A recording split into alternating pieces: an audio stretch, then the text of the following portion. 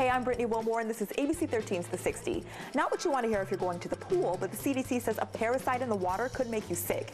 It's called cryptosporidium and comes from feces in the water. The chlorine filters just aren't strong enough to get rid of it. It can cause diarrhea for up to 3 weeks, so shower right after you leave the pool. Even if it was an accident, like, it could have killed one of our kids. That was a mom in Washington State who says she and her husband were just sitting on the couch when an illegal firework blew their glass door to pieces, spraying 8 feet into the house. Police are looking into it. Sorry, Cardi, but this trademark is not Okurrr. You might remember she wanted to own the catchphrase, but the trademark office denied her, saying it's too common and others have used it for years. Some other things to know today: you now have to be 21 in order to buy tobacco products and e-cigarettes from Walmart. It's Space Month in Houston, and NASA is celebrating by opening its fully restored Mission Control. And you can get steak for dessert. Longhorn Steakhouse has a new steak and bourbon ice cream with bits of steak and bourbon caramel. It's $3.99. Enjoy.